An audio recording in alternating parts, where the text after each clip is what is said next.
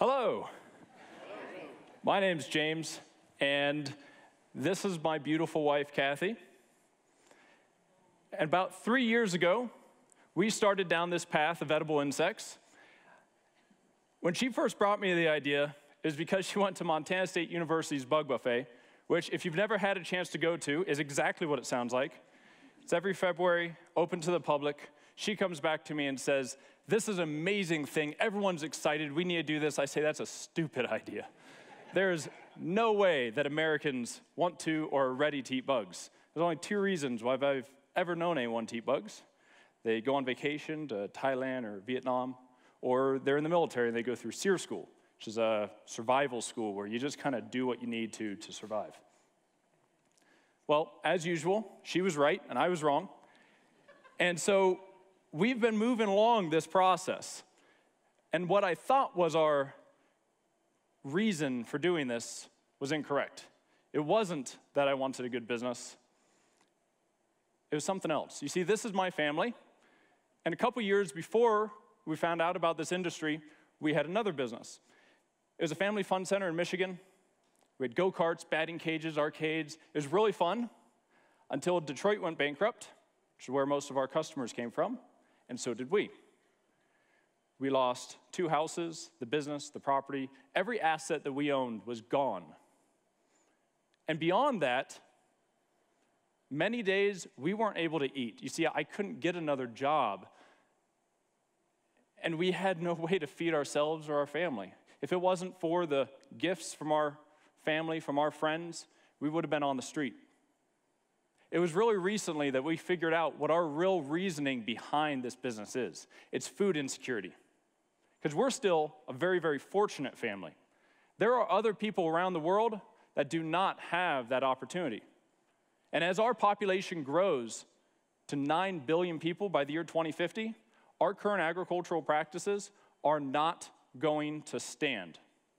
We need to find new ways to feed our growing population and to solve the issues that we're already seeing.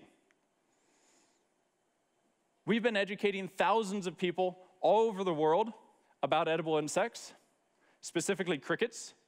We call them the gateway bug because they're not very frightening, let's say, right? No one really jumps around and goes, "Oh no, it's a cricket."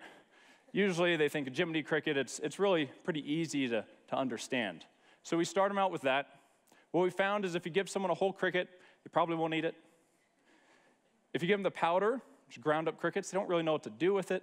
If you give them a delicious chocolate chip cookie, suddenly it all makes sense. You have to relate to people, and chocolate chip cookies always relate to people. So we need to figure out, why is this such an issue in people's minds? Why is this a taboo? Well, as children, we're taught that it's gross, it's disgusting, stay away from the bugs, they're gonna hurt you, they're poisonous. And in most cases, that is absolutely wrong. And to prove this point, 80%. That is the amount of people around the world that are eating insects as a daily part of their diet.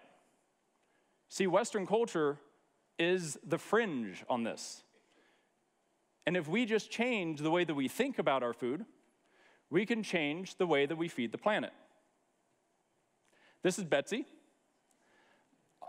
Now, I know Betsy is a dairy cow, but she's a lot prettier than if I put a big bull up there, so I'm gonna stick with Betsy. And to grow 1 pound of beef, it's gonna take that entire giant pool, that much water, just to grow 1 pound of beef. And it's not just water, there's so much more. You see, pound for pound, crickets to beef.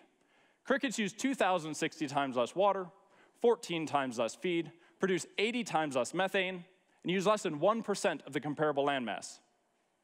Not only that, but there's a nutrition side as well. Again, pound for pound, twice as much protein, twice as much iron, 43 times as much omega-3 fatty acid content. That means we can feed more people, destroy fewer forests, have more room for homes and parks, help solve anemia, which is the #1 health concern around the world, and promote good heart and brain health.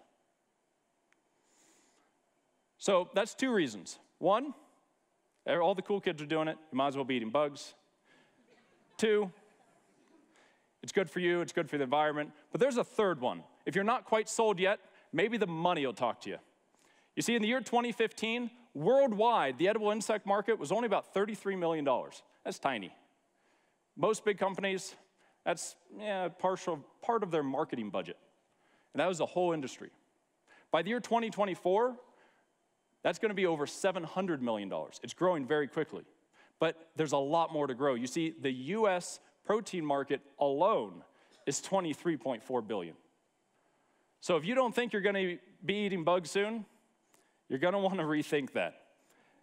There is a lot of money riding on this industry. And there's a lot of good behind it as well. So finally, I would like to present you with a short scenario. As my children grow up, and as yours do, what kind of world do you want? We want one where we can still see this beautiful Montana view out of our backyard. I want a world where our population can grow and thrive. And all we have to do is make one little change. So, I implore you to do something for me. Please, save a cow, eat a cricket. Thank you so much. Have a great night.